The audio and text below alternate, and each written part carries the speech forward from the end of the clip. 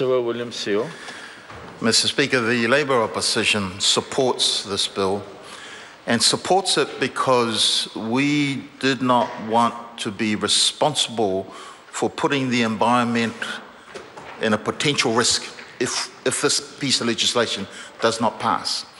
And I'll talk more about that. The second point, sir, is that we have been critical of the relevant ministers right from the outset when the Main Act was passed and debated in this House in 2012. And we said then that the Main Act was poorly drafted, it was weak legislation, and this bill is evidence, sir, of what we said then.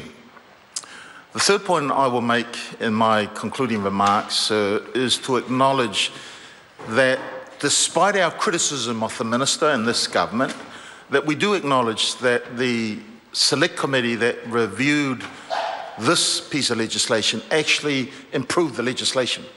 And I give credit to the Chairman, Mr. Scott Simpson, in the way that he ushered through our debates and discussion.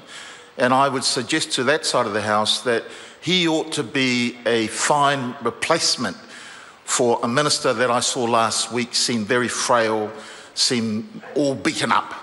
And the last thing, sir, is I would commend strongly those who took the time from the public to submit to this piece of legislation, because it's not a piece of legislation that's inviting of the public to make submissions to. It was a piece of legislation that only had 4 clauses, and the first clause, sir, was really about the title, and I said in the whole committee of the House that the title is a mouthful: Exclusive Economic Zone and Continental Shelf Environmental Effects Transitional Provisions Amendment Bill. And that itself so prevents a lot of our public on participating and coming forward. In fact, the first thing is you would wonder what the legislation really is all about, and the title does not give it away. Clause 2 of the bill is a standard clause. Clause 3 then makes reference that the Main Act goes back to 2012, the Act that came into force in 2013. And I repeat again, our criticism of the Minister then and of the present Minister in this portfolio was they rushed through legislation. It was poorly drafted, it was weak legislation, and again, this bill, having us being here in this House debating this bill, is evidence of what we said. The fact that the government members pointed out the fact that we also had legislation in the previous government that needed improvement. So I would say to the government, don't use that argument, because present government is now in charge and has the power to make these changes if they so wish. By using the argument that previous governments made mistakes actually sends a bad message to the public, because what they're saying is that because previous government made mistakes, it's okay for us to make mistakes. Our role as Her Majesty's Royal Opposition is to help the government provide good legislation. And if they stop being arrogant, because the sign of an arrogant government is when they stop listening to the opposition, and that's what I mean. If they stop being argument and actually listen to the opposition, this legislation would have been a far better piece of legislation, the Main Act, in 2012, and we would not have to debate this here today.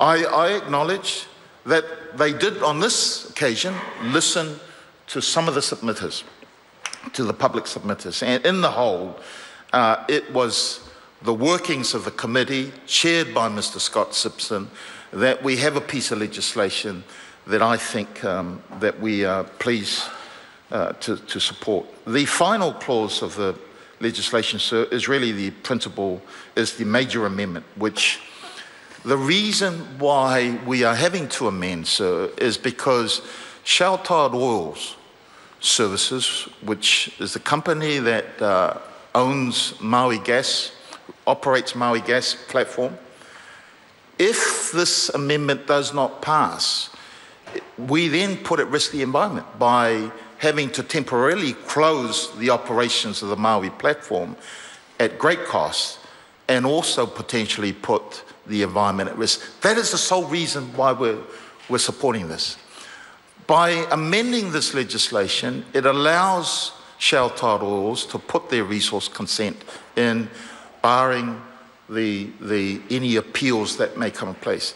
I note, sir, that some of the amendments were quite critical of the fact, and I reiterate what some others have said, that for a company such as shale tight oils, some of the submitters says, surely they would have had the means and the resources to have got their act in place so that they would have entered their resource consent with sufficient time, taking in consideration any potential appeals that might have come their way. But on this occasion, we have had to amend the bill to give them sufficient time in order for the Maui gas operations to continue and not to put the environment at risk. Some of the key issues raised by submitters, sir, was that they did not want to provide an open-ended time frame for existing operations to continue outside the Exclusive Economic Zone Act regime. And I think the Select Committee heard that, the Select Committee took note of that, and as a result, we put a time frame of 9 months. Another key issue that was raised by submitters, sir, was the preferential treatment for the petroleum industry. Now, we haven't talked about this in the debates, but it is an issue, sir, that comes up time and time again by many in this country of ours that are concerned about the way this government seems to be able to freely argue for purely economic reasons that it is okay to exploit oil and gas without any due consideration for our environment. And I think the rhetoric about maintaining a balance, I think the public still needs to see evidence of that.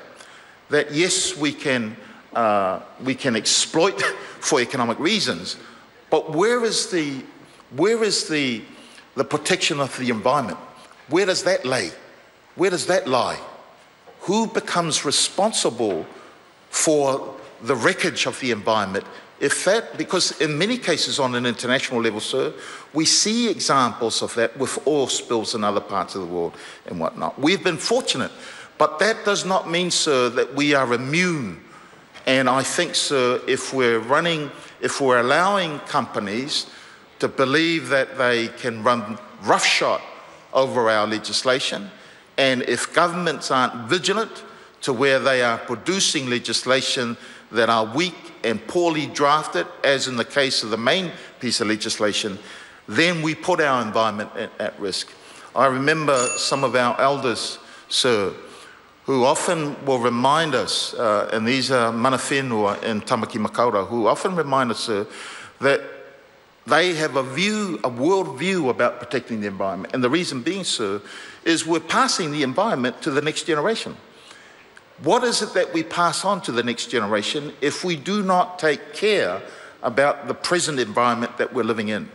And so to argue that purely for economic reasons, it's okay to allow certain companies to have unfettered powers to exploit and to explore our environment, I think, sir, I'm just issuing a word of caution to the government that if they talk about the blue-green argument, then they need to produce how is it that they are protecting this environment for the next generation coming through.